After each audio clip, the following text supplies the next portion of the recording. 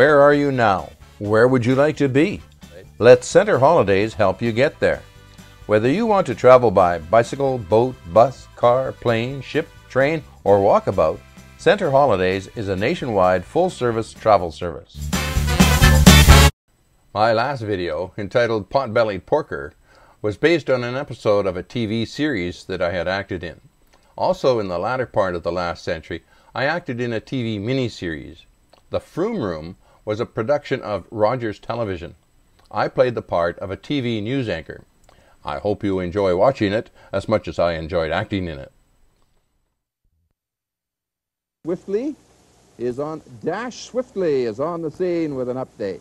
Yes, thank you, Rock. As you can see, the situation down here is rather nerve-wracking. It's no accident that this bomb threat coincides with the airing of the latest Froome Room episode. And it's no secret that Timmy Barbolini, the man believed to be responsible for this bomb threat, has reason to despise Froome Room host Dominic Froome. Now, despite the dangers of this bomb threat, Dominic Froome still plans on doing tonight's show from his apartment. As a matter of fact, there he is now. Mr. Froome, please tell me, is it worth risking your own life for the sake of tonight's show? I cannot let the 20 or possibly even 30,000 viewers of the Froome Room down. Bomb or no bomb, the show must go on.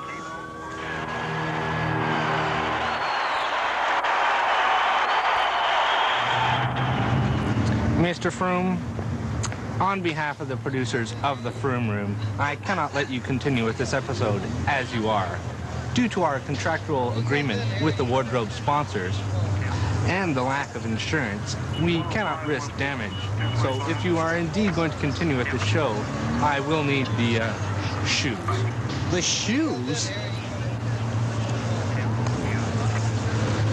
And the pants. The pants? You want the pants?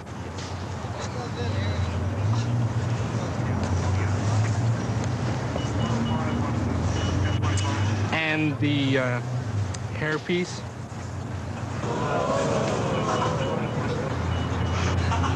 Oh, no! What's Mother gonna say?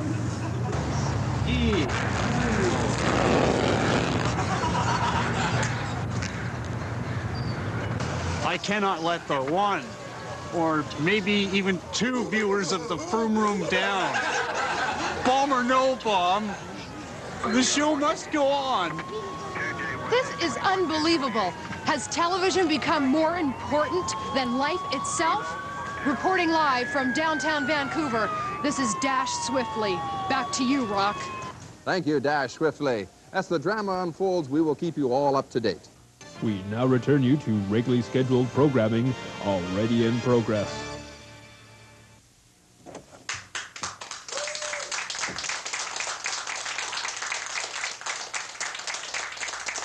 Hello, and welcome to the show, friends. This is the Froome Room. I'm your host, Dominic Froome. On the program tonight, Hemp BC president and a huge advocate to the legalization of marijuana, Mark Emery. Also on the show, CITR radio personality Nardwar, the human serviette. And with just a little bit of luck, Eduardo, the pie-catching wonder of the world. And now, with a lot of luck, maybe, just maybe, somebody can bring me a pair of pants. Size 32 waist. I beg you. We'll be back right after this.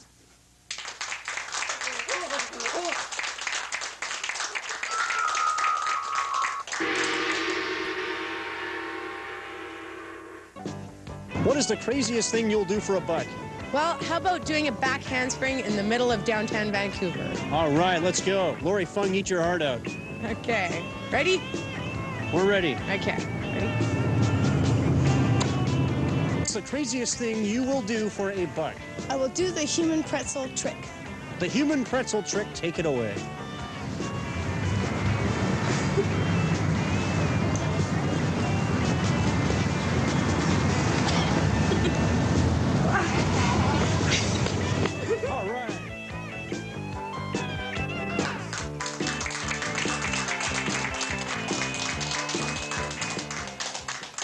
right, welcome back to the show, folks. As I mentioned earlier on the Man, I can't believe it. This is just ridiculous. It's deafening in here. I can't even hear myself think. Don't these people know I'm trying to do a television show? Listen, folks, I'll be back in just a second, okay? Just 1 second. What do you make of that, Charlie? Would you guys keep it down out there? I can't even hear myself think. Is that Froome? What's he saying up there? My God, the bomber's got a gun to the head of one of the hostages. If I don't do the show, my sponsors are going to cancel their funding and beer endorsements. He's gonna cut their throats. Don't throw you back inside. This is getting out of control. We better send in the emergency response team.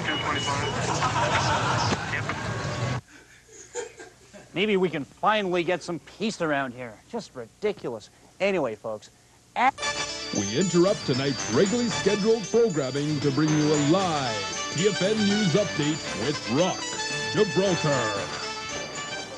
This station has just been informed that Alistair Q. Fink, the apartment building manager, has been reported as one of the hostages. I am now being told that we have the terrorist on the phone. He says he has a message for all the public. Timmy Barbolini, are you there? Am I on? Yes, you are. Go ahead, Timmy. Okay, I just want to tell everyone that I'm doing this for all the little people that are being pushed around by the elitist dictators of this country, namely Dominic Froome. All right, Timmy. But tell us about your plans of destruction and mayhem. How long will you wait before you push the button? I don't have any plan. I just want some respect, man, some dignity. All right, Timmy, but isn't there a better way? Instead of all the bloodshed, the burning bodies being blasted into a pit of eternal torture, the souls being blown to millions of pieces? Hold on. All I want is just somebody to feel sorry for me. Is that too much to ask for? Can't you hear the voices telling you to murder innocent people? You have to turn the volume down.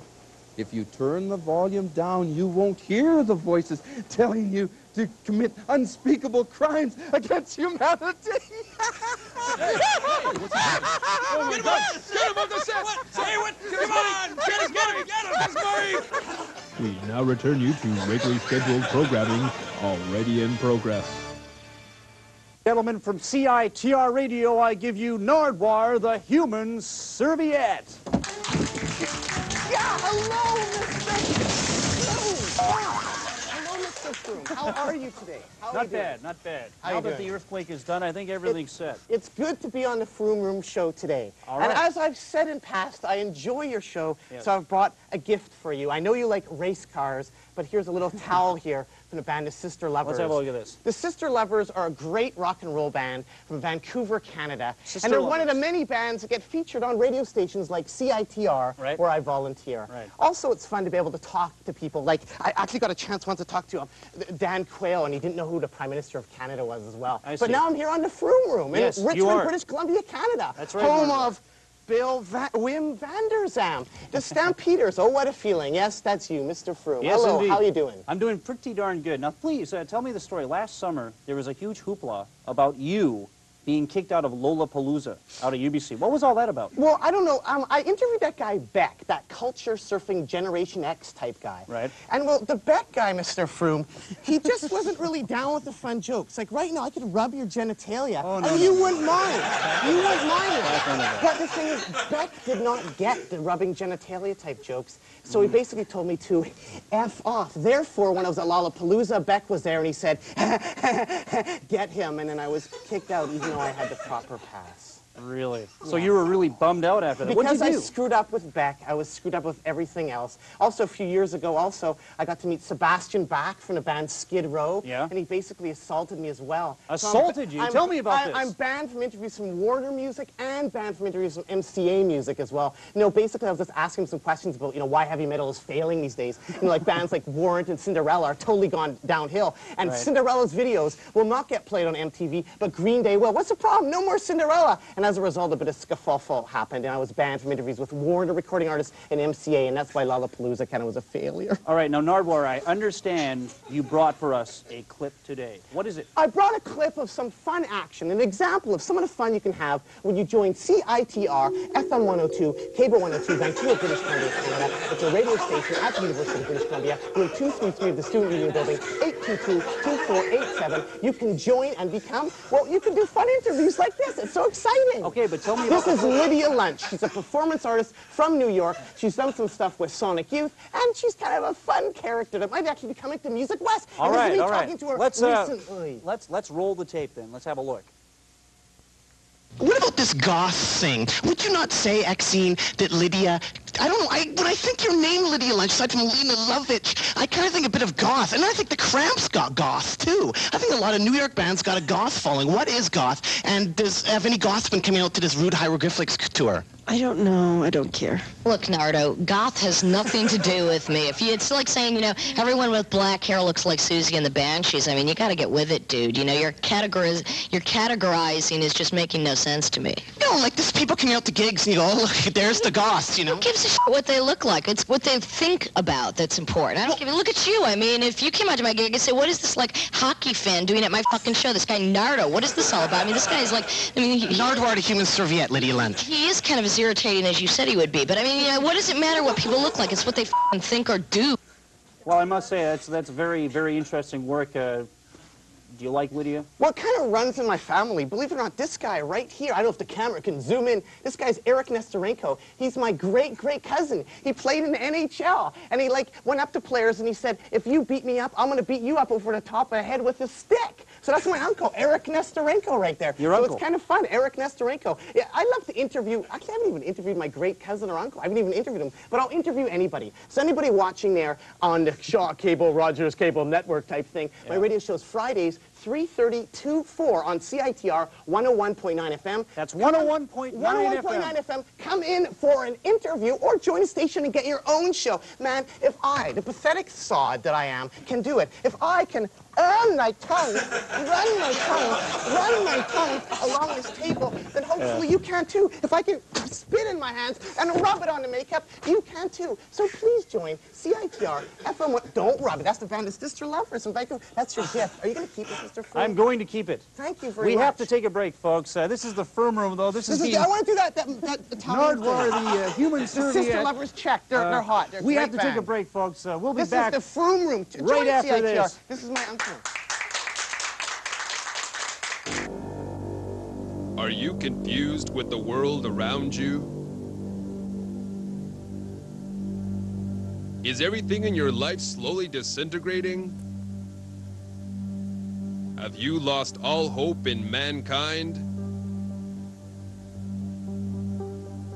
Do you wake up in a cold sweat each morning wondering whether to have cornflakes or oatmeal for breakfast?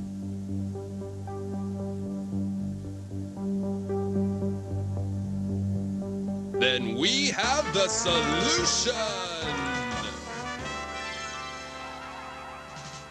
Yes, it's the I Can't Believe You're Giving Away a Crappy T-Shirt contest. But what would I do with a crappy T-shirt, you ask? Well, you could tie it around your head and jump around like an idiot. Or use it to line your kitty litter box. Or you can bring it with you on your next UN mission to a country you've never heard of before. But there's only one way to get this marvelous product. Write or fax to us in 40 words or less what you would do with a T-shirt if you owned one. The best 3 will win the fabulous wearable absolutely free. And if you have any room left on the page, tell us what you think of the show. It's that simple. So why are you still sitting there? Grab a pen and start writing. Do you want me to come over there and...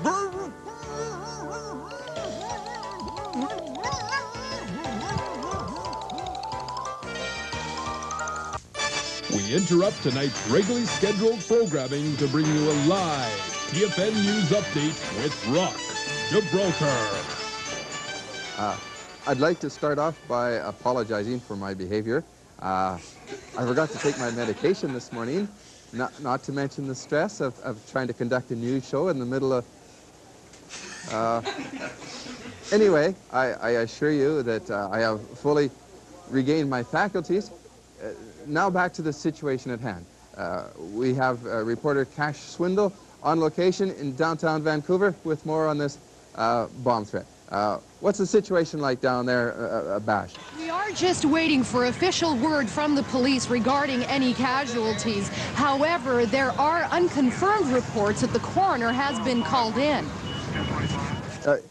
Is there any word on the condition of the hostage there, Crash?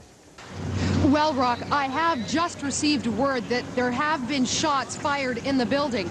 Now, this footage of Dominic Froome pleading for help has heightened this crisis to a state of emergency.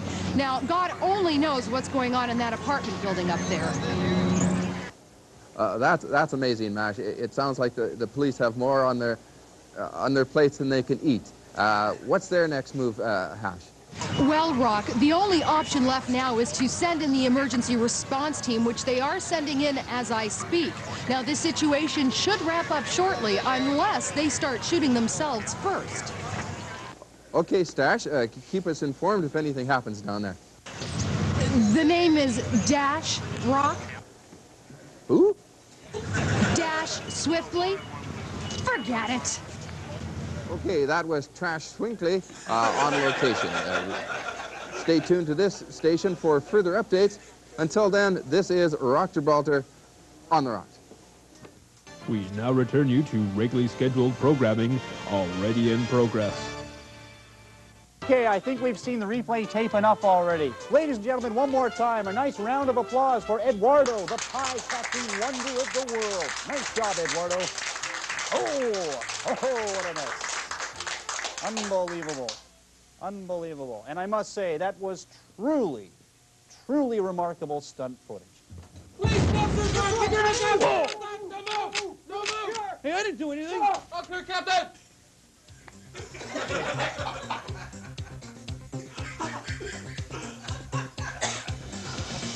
No, it's not the guy. Let's move it out, man. Don't move! Keep your hands up! Shut up! Hey, anything you say, man. Anything you say.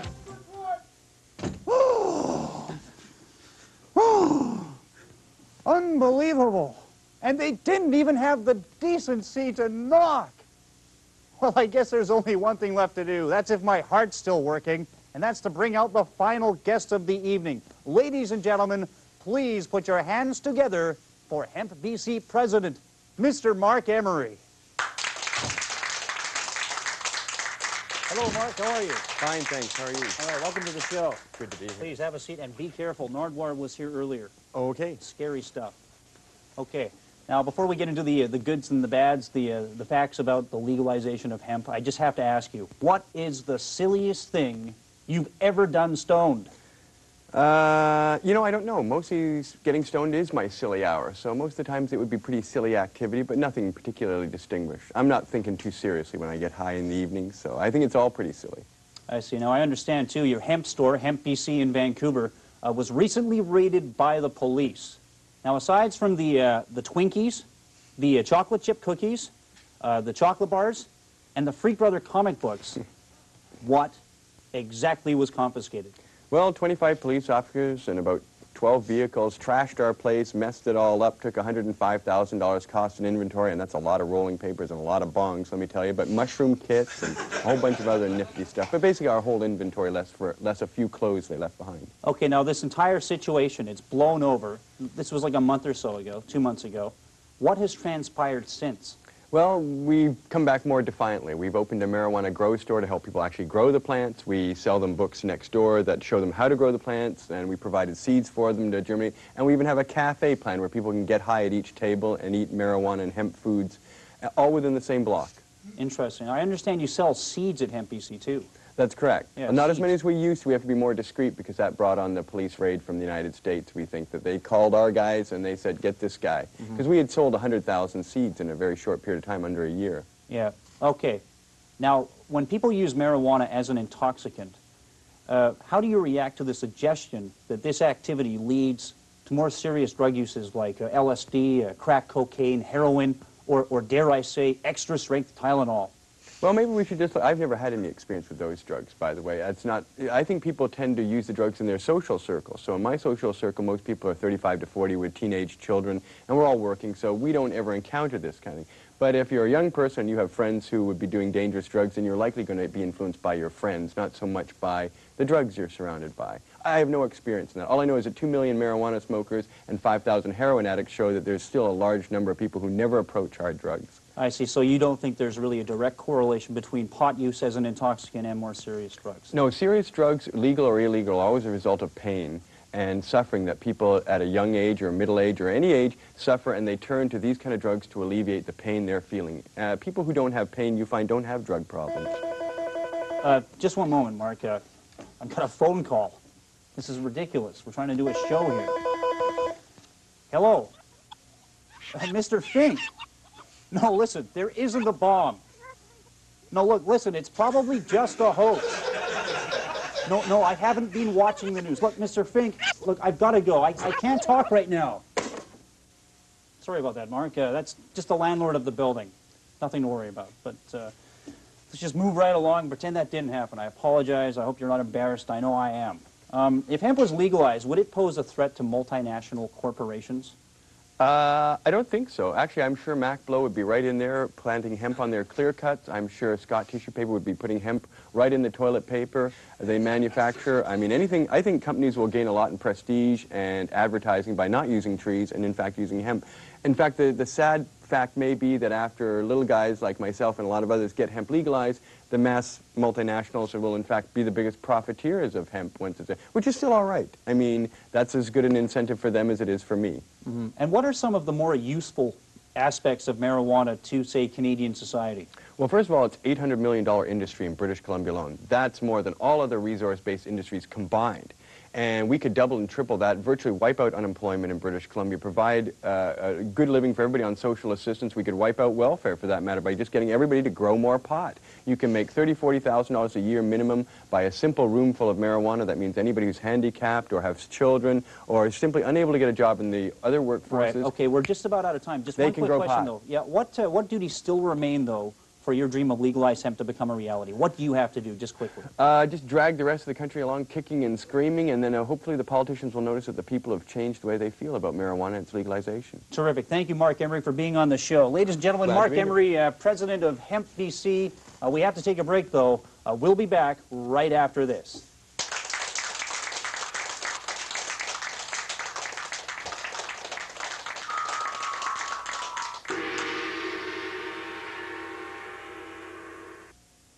What is the craziest thing you'll do for a buck? I will do my 90s mating call.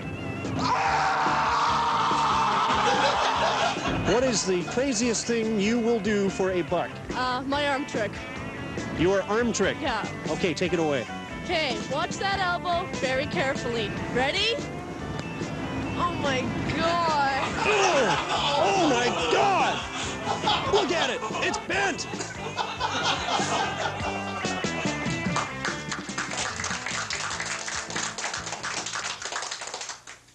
Oh, hello, my little friends. You know, you can't let the show or some crazed bomber get in the way of good personal hygiene. Anyway, I'd just like to take the time now to apologize for today's show. It's not usually this hectic and so full of endless interruptions. In fact, I don't even hear the commotion outside anymore. The bomb was probably a hoax. There never was a bomb.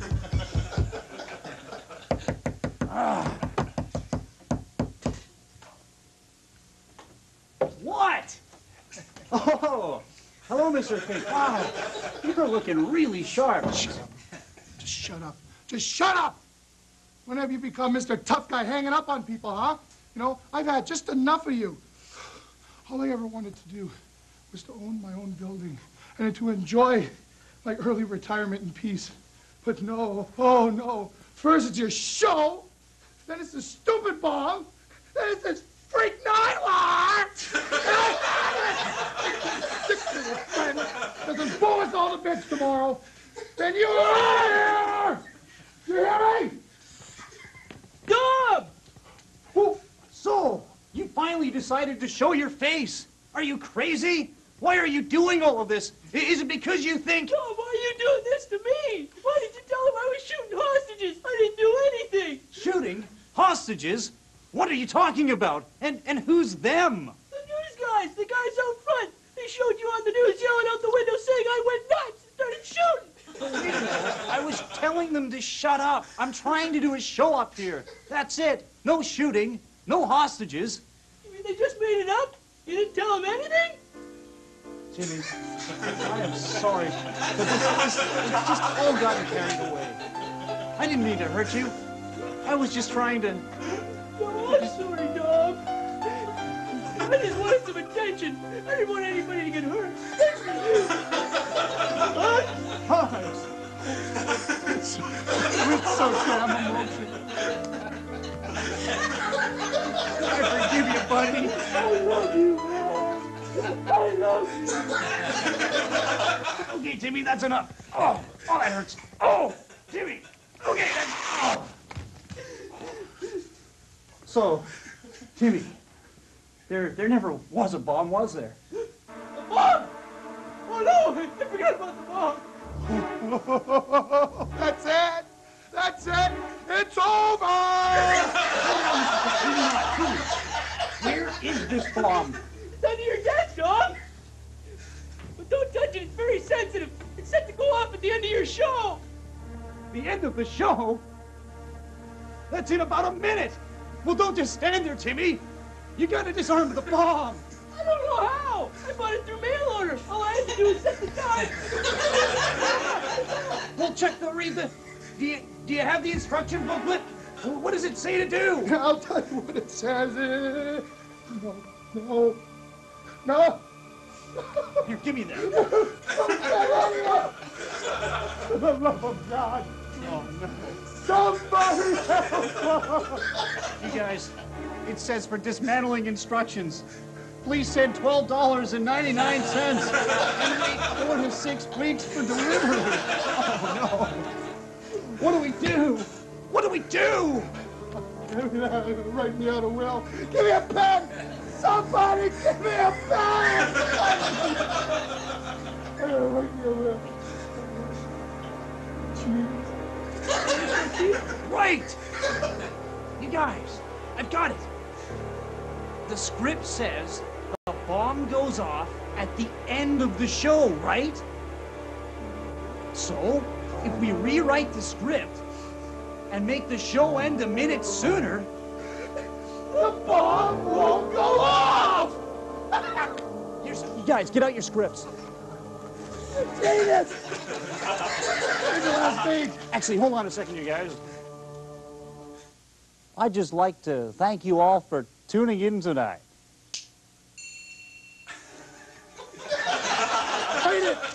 Write something.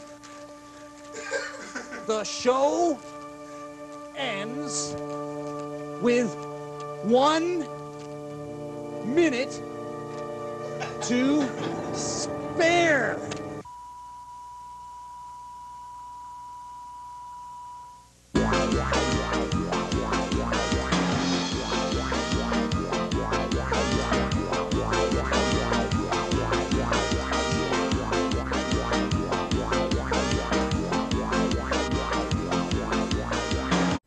I know it doesn't have anything to do with travel, but I just thought I would throw it in for your enjoyment. Until next time, have a safe trip, and don't forget to call Center Holidays Burnaby to book your next trip or vacation.